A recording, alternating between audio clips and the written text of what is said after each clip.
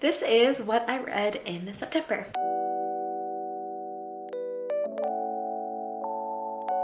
Hey guys, welcome back to my channel. My name is Katie and today is going to be my September wrap up. September was a really solid reading month. I read 12 books, so let's go through them in the order that I read them. Starting off the month on my Kindle, I read Flame and Starlight by Islay, who is an indie author that I absolutely adore. And this book is definitely for fans of ACOTAR, but age it up, make it spicy. And this is the first book in the Esoteria series. I actually read it in one night. Like, I went to go read it in bed at like 9 p.m. and I'm like, all right, I'll just read until I fall asleep. I fell asleep after I finished the entire thing, so that's how you know it was captivating. Alice grew up hearing stories about the Fae that were hunting her, dark, powerful creatures. Her mother moved them from city to city, warning her about them, but Alice thought that they were just tales and her mother was eccentric. Once her mother was gone and she was left on her own, she let her guard down. She is found, marked, and taken. Asher is tall, dark, handsome, and Fae. He claims he took Alice from the human world for her own safety, but she doesn't trust him or the dangerous feelings he stirs within her. Forced to live under the same roof as her captor, Alice learns that there is more to her story than she originally thought. So I just thought that this was really fun. It obviously is a Taken by the Fae storyline. I ended up giving it 4.5 stars. Like I said, it was just really easy to read and I devoured it in the whole night, and it definitely had some twists and turns, had some good spicy scenes, and so I'm really looking forward to picking up the next book in the series whenever it comes out because I'm interested to see where the story is going to go from here. Next, I read Gods and Monsters by Shelby and Mahurin, and I've been following the series ever since Serpent and Dove came out 2 years ago. So here we have all of the books together. So this is the concluding novel in the trilogy. In Serpent and Dove, we follow Lou, who has fled from her coven and taken refuge in the city of Caesarine. However, in Caesarine, there are these people known as chasseurs that are part of the church, and their basically whole purpose is to hunt witches. And after a public stunt, lands Lou married to Reed, who is a chasseur. And from there, it's a witch and a witch hunter bound in holy matrimony. Things get crazy. The second novel in the series really expanded the world a lot and introduced a lot of new plot lines. And I feel like Gods and Monsters did a really good job wrapping them all up and like dealing with the heartbreak of all of these characters. And I gave it 5 stars. I just adore this whole series. I really feel like Shelby Mahurin does a good job of always keeping tension between the main characters, like the main couple, because I feel like in a 3-book arc where they get together in the first book, sometimes it can be difficult to maintain that like angst throughout the whole series. So I felt like that part was well done, and I just loved all the characters and all the side characters, and even some of the characters I didn't like in the beginning I grew to have an appreciation for towards the end. And I feel like this conflict just came to a head and was wrapped up really nicely. I do think that there was some pacing issues like in the middle, but I don't even mind that because I love this book so much and I just adore this series so much. Definitely one of my favorite witchy series, and I love Lou and Reed as a couple. I just adore them. Next, I read Priceless by Miranda Silver, which is on Kindle Unlimited, I believe. In this book, we follow Christina, who is pretty much like at a very low point in her life. She just quit the cheer squad and she's trying to prove to her parents that she doesn't need their money, and so she is a bit down on the funds. And this guy that she's always been intrigued by, Patrick, hears about this and basically offers her a job to be with him, and he will pay her every time. And it's like in the form of like a dom-sub relationship. So this is definitely an 18+ book. I ended up giving it 5 stars. I loved it. I just thought it was very well done. The relationship was developed beautifully. Very, very steamy. But if you are into that kind of dynamic with like money and humiliation, it could be good to check it out. Next, I read The Love Hypothesis by Hazelwood, which this book just makes me smile so much. It might be my new all-time favorite rom-com, or it's at least tied with The Hating Game. Like, I loved it so much. And if you see on the cover, like if this looks like Reylo from Star Wars for you, yes, it was originally Reylo fanfiction, and the author decided to publish it, like, you know, change all the names and stuff like that. But you can definitely realize parallels to the original characters. Obviously, however, it was like an AU to begin with, alternate universe. So we have Olive Smith, who is a 3rd-year PhD candidate, and she doesn't really believe in lasting romantic relationships. But her best friend does, and that's what got her into the situation. She told her best friend that she was on a date because her best friend was interested in this guy that Olive went on like one date with and didn't really hit it off with. but obviously her best friend didn't want to step on Olive's toes. However, when she is lying about going on the date, she just goes into lab that night and she sees her friend at the end of the hallway. So obviously she kisses the first guy that she sees to make it seem like she is on a date. And that first guy that she sees is Adam Carlson, a young hotshot professor and a well-known ass. So when the reigning lab tyrant of the school actually agrees to fake date her to keep up the charade, she is just like blown away, and now they become fake boyfriend and fake girlfriend. Things go from there. Oh my god. Okay, so like I loved it so much. The relationship was so cute. The tension was just kept all the time, and myself as a woman in STEM, I really feel like this book actually like tackles some of the sexism that women in STEM and the sciences face, and I feel like it was important to have a book like discussing that, and especially like in a format that was fun as well. This was everything. The lab setting was everything. Like I loved it. Obviously I gave it 5 stars, like new favorite rom-com. I am obsessed with this book. Like I am like, is it too soon for a reread? Because I want to reread it and annotate it, because I originally read an arc on my Kindle. Like I loved this book so much. It's definitely like blowing up everywhere for a reason, because it is amazing. Next, I read The Dare by Harley Laroux, and this is a book that has been removed before from Kindle for being too spicy, and you know I love the books like that.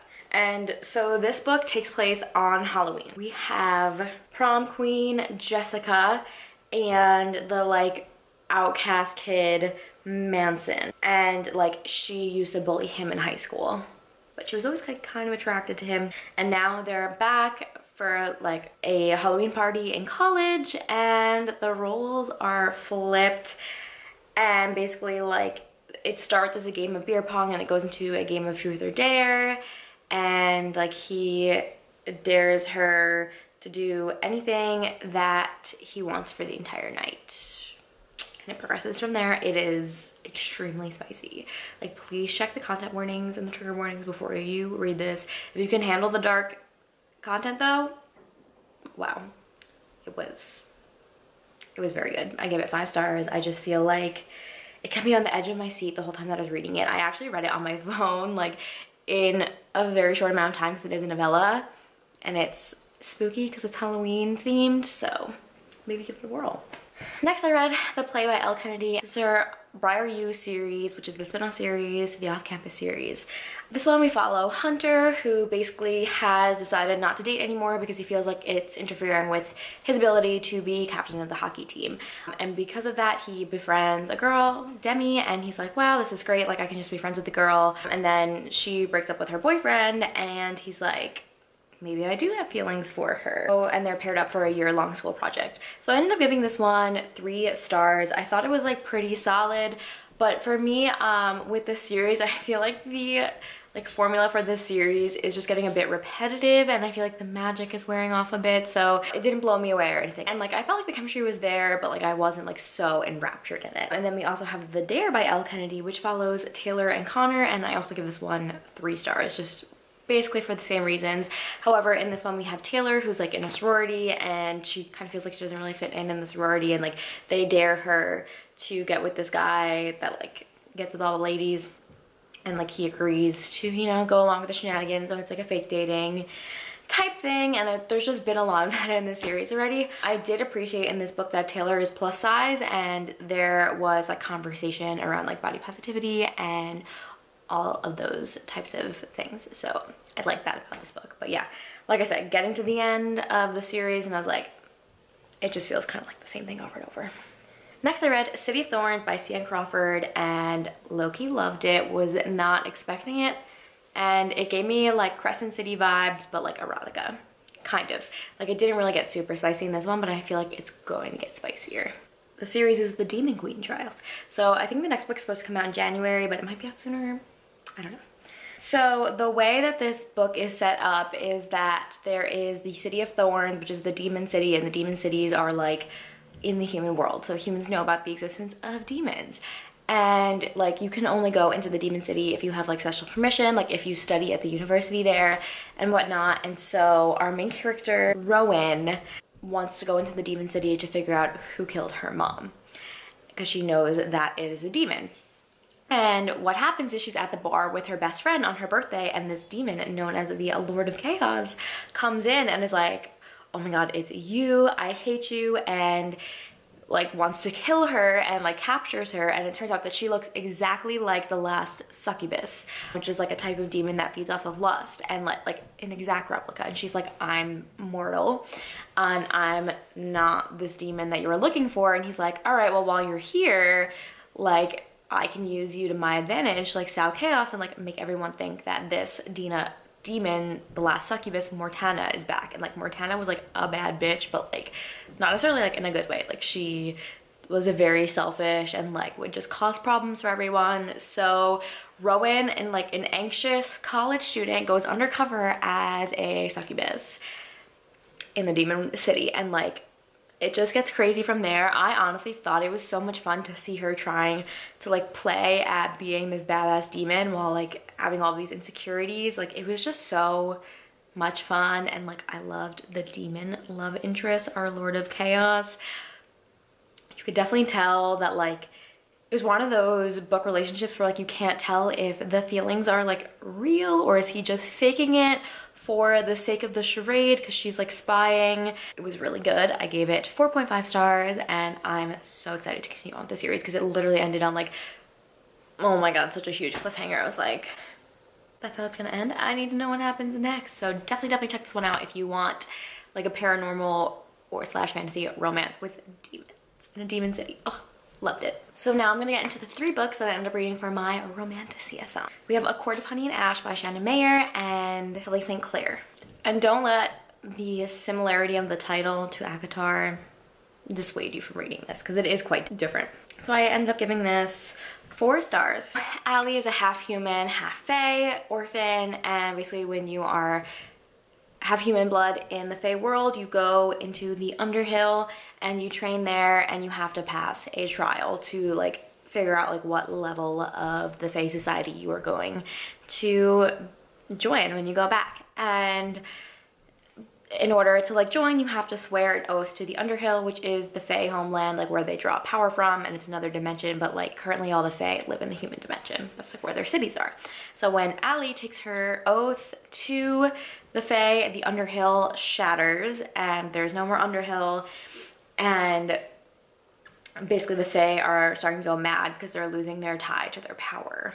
And so she is kind of like forced on the run, and she's being hunted by the boy she once thought she loved, and she has to figure out what the heck went on when she took her oath, because she didn't like do anything, and to figure out like what actually happened to the Underhill. I thought that this one was really unique, and I loved the fae story. I felt like it was a really good adventure with a solid romance, and I love just like a good fae story. And I thought that it was really interesting with the way that the fae like cities were in the human world. Like the humans knew about like the fae, but like they would be like tourists in the fae cities. Like humans would come and like go on tours of the fae cities, which I just thought was kind of cool, like a different element that I don't normally see. Like normally fae and humans aren't intermingling. So yeah, it was a really solid start to a new fantasy romance series. And then I read The Savage and the Swan by Elle Fields, and we have Opal, who is a very sheltered princess because she is the last in her line. Also, this is a fae book. I didn't realize that before I went into this. So she's very sheltered because she's the last of her line, and she's like precious, and they're trying to preserve their line, and they don't want anything to happen to her. So she's like kept locked away, and she like really wants to be more useful in the war. And then we have the Wolf King, who is the tyrant that they are hiding her from. And basically when she hears plans that she's going to be married to like a human prince, she runs away and she runs into the arms of the Wolf King.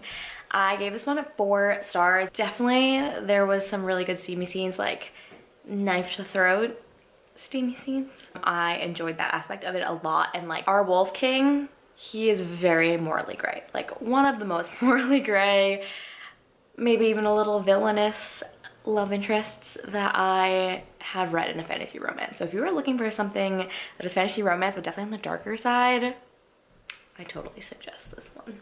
Then next I read Radiance by Grace Draven, and in this one we have Ildiko, who is the niece to the king, And basically she's known her whole life that she's gonna be married for the sake of a political alliance, but she doesn't realize that she's gonna be married to one of the Kai, which are a different species. And so they get married and they kind of realize that like they are not attracted to one another, like they're not attracted to the other species. They both think that the other one is ugly, and yet they like form a friendship in the beginning and a bond, and they're like, all right, well, we're in this together. And they just kind of both think of themselves as like spares.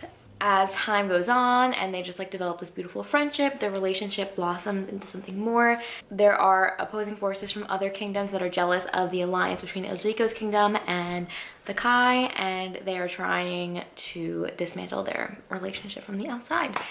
And I ended up giving it 3 stars just because I felt like it was just a little bit too slow paced for me. Like I just didn't feel like the stakes were super high, but like the development of the relationship from friends to lovers in this story was very beautiful. And just really like slowly seeing them like start to be attracted to one another and like put aside their prejudices for the other species, I just thought was very, very well done. And then the last book that I read in September is the Grimrose Girls by Laura Pohl.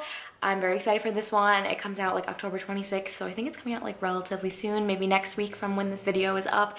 And this one's really fun. We have these 4 girls at the Grimrose Academy, and basically they all have unknown fairy tale fates. So they have their friend who has drowned. She has red hair. She drowned in a lake. Sound familiar?